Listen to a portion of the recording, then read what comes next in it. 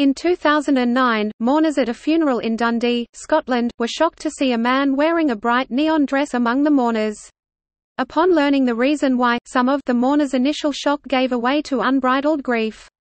Earlier that year, friends Barry Delaney and Kevin Elliot had met during a regular evening in Delaney's apartment to swig a few drinks and catch up.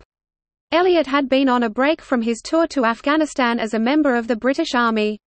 During the course of the evening, Elliot had told Delaney that he was terrified of the prospect of going back to Afghanistan and that he feared he may not return from his posting at Helmand if he went back.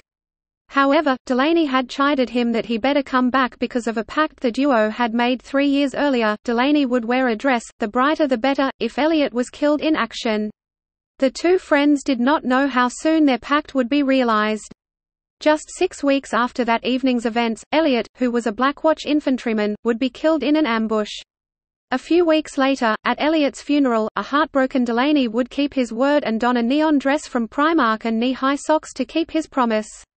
Most of the people in attendance were aware of the Friends' Pact and were sympathetic to the massive loss suffered by Delaney.